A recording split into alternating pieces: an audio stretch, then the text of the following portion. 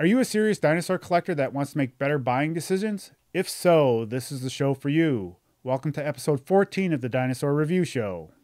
Today we're going to be talking about Psittacosaurus, and we're going to be looking at a couple really cool figures. Psittacosaurus is from Mongolia. That is where we find most of their fossils.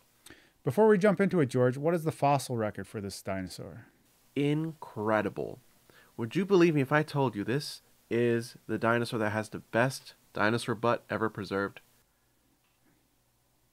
Yep. Is this one the best dinosaur butt? This is the best dinosaur butt ever preserved.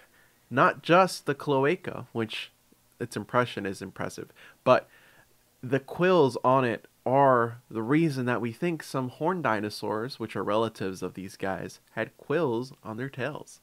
And not just that, but scales. So we have skeleton, skin, impressions, and quills. Let's get started, George. We have 5 different figures to look at today. Which one would you like to start with? Let's do CollectA. So Psittacosaurs were really small. They're about dog size, and they're related to the ceratopsians, which are the horned dinosaurs. As you know, Triceratops is the most famous of that. So this CollectA Psittacosaurus does have a very nice coloration. This is actually very close to what the coloration we think it would have been. And if we look at the feet, they have 1, 2, 3, 4 toes, and then 1, 2, 3 plus 1 inner toe. That's very accurate. I will say its cheekbones aren't sticking out as much as they would. They're pretty small on this figure. And if you look closer at its scales, they are very faint spots and stripes on them, leading to the quills in the back, which again are the biggest feature on this dinosaur. I gotta say, this is a pretty solid one. Let's take a look at the Safari Ltd one next, George. Okay, now we've got a lot more color and textures, and look at those cheekbones. They're a little bit more pronounced, but it's still a little too flat for my liking.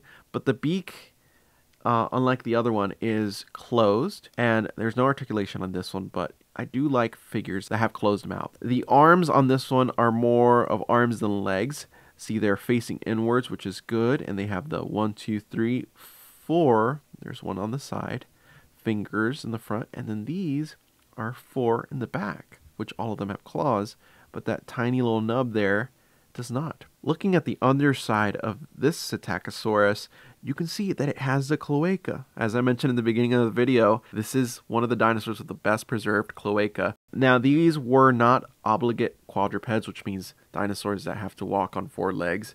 They could have switched between 2 legs or 4 legs, so this is still accurate. The quills, they are individually defined, which is very neat. You may notice there's a lot of spots on this dinosaur, which if we look at the skin studies done on the skin impressions, you can actually look under a microscope and look at the cell shapes of the scales, and you can determine color. So the color of this dinosaur was determined to be a dark brown on the top, a tan on the bottom, and have these dark spots running throughout the body. So this is one of the dinosaurs who we actually know the color of. Let's take a look at the Schleich figure next, George. Has anybody, whoever's watching, seen the Transformers movie Age of Extinction? Because this looks just like the one in that movie. I don't know if they took some inspiration from that. Speaking of color, let's take a look at the next figure. This one has got the other figures beat when it comes to the color department, but it's not the accurate color.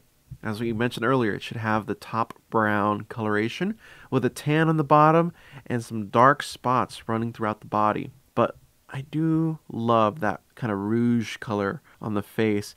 Speaking of the face, you have those cheekbones that are sticking out the way that they should, which is a homage to their relationship to the horned dinosaurs. If we look at their feet, much like the horned dinosaurs, the front 3 should have the hoof, and then there's a little finger there on the side that is really small that does not have a hoof. If we look at the back feet, we have 3 forward-facing ones and 1 inner one, so that's accurate. No cloaca, unfortunately, but the quills are there. So I gotta say, this one, even though it's not the right color, it does a decent job. All right, George, let's look at the first of 2 figures from Beasts of the Mesozoic. Okie dokie. Here is the Beasts of the Mesozoic Psittacosaurus, and my goodness, I love the coloration. It is already accurate.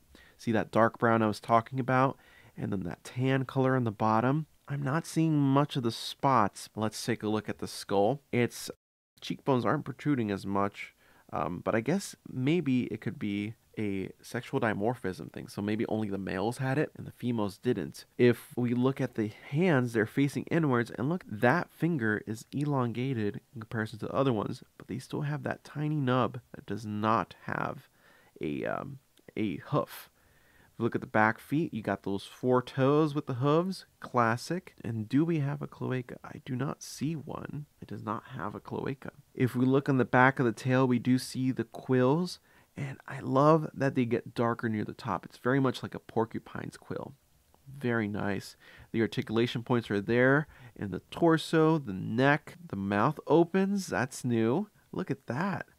And then the arms can open to give you a big hug. I gotta say, I really like the articulation this one has.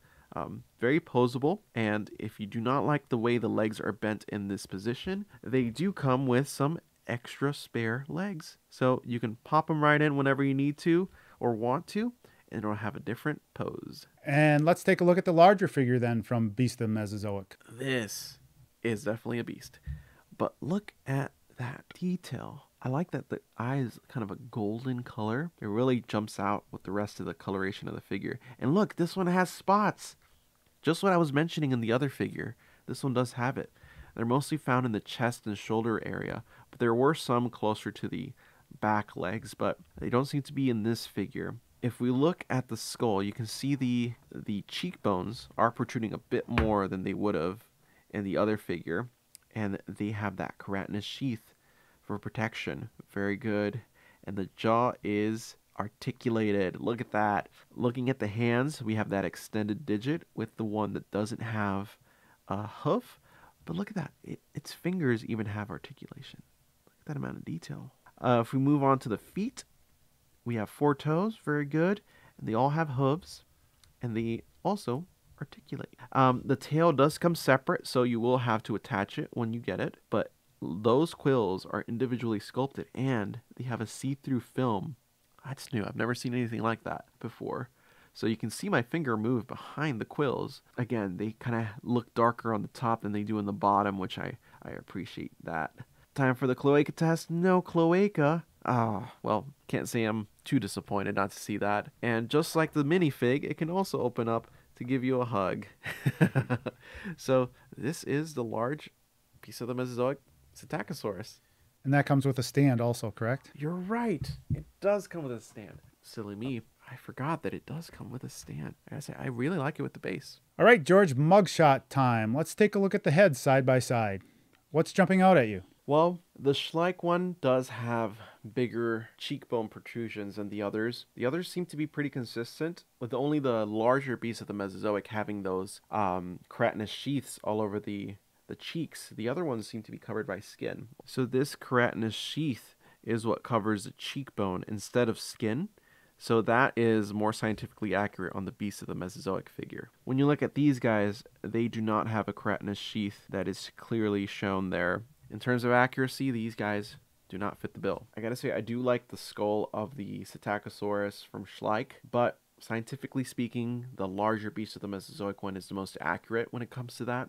All right, George, let's take a look at the tail, since that seems to be a critical feature on these models. Yeah, so they all passed the quill test. They all have quills. However, I gotta say, only one of these figures have quills individually defined, and that's the larger beast of the Mesozoic. Although I will give points to the Schleich model for attempting this. They do have a series of holes in the area of the quills to kind of show that they're individuals instead of one sheet. Like the other smaller figures, they kind of do that probably for stability or just to keep it together in packaging. So I understand that, but you know, Beasts of the Mesozoic found a solution by adding a clear film in between them, so it looks like they're individual, but they're actually partly supported at the bottom. So in reality, these would all be individual quills, and would they be just one single row of quills down the back, or would it be kind of a cluster of, 3 or 4 in a bunch making a row?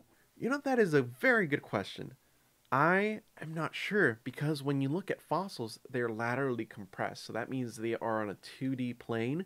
So what we're looking at is basically the side view of a fossil. to really get a top view to see how many rows there are is pretty difficult based on how different fossils preserve. As far as we know, it's just one row though. Let's take a look at the skin and texture side by side, George. Anything jumping out at you? The Schleich one is really bumpy. That one has too many osteoderms in my opinion. It looks almost armored, which we know that they weren't. The coloration and patterns, they go all over the place. So on one hand, we have the Schleich figure that I've been talking about being completely green and with hints of pink, but then the other figure is kind of going for more earth tones. I will say that the yellowish coloration with the polka dots, the spots, is my favorite coloration of these figures because it is closer to the patterning of the original Psittacosaurus, even though the complete color isn't completely dark brown. I like the color.